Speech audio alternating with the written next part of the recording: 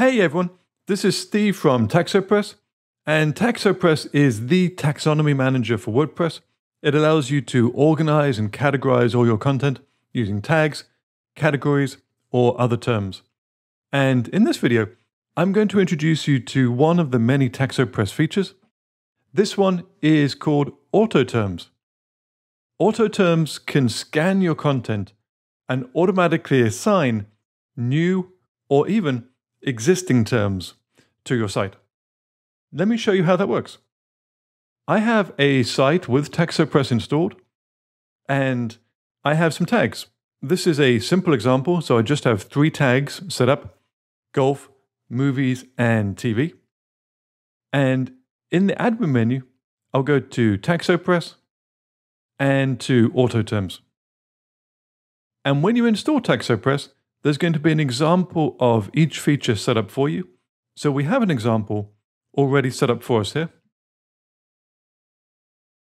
I'm looking at my setup for Auto Terms, and I'm going to use the tags taxonomy, although this will work with any taxonomy you have on your site.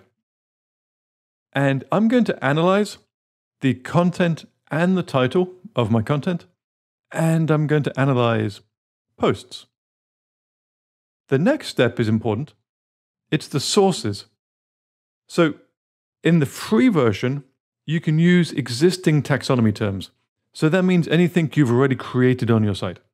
In the pro version of TaxoPress, you can connect to services that will automatically scan your content and add new terms.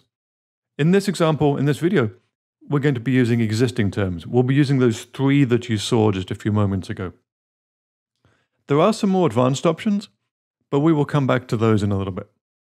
For now, I can click on Save, and I'm going to add a new post. This new post is going to be called the US Golf Open, and I'm going to say it is a golf tournament that has featured in TV and movies. I'm not sure I could really name a movie that has the US Golf Open in, but I'm going to do that in order to make sure TaxoPress can scan and find the tags I have set up. Let me check at the moment. If I go down, the tags box is empty. So I'm going to save this. I have golf, TV, and movies already set up in here. So hopefully, if I click on Publish, this is the magic of the Auto Terms feature in TaxoPress. As soon as I publish my content, it scans the text I have, it looks for any matching tags, and if it finds them, it automatically adds them to the content for me. I did mention there are some more advanced features here.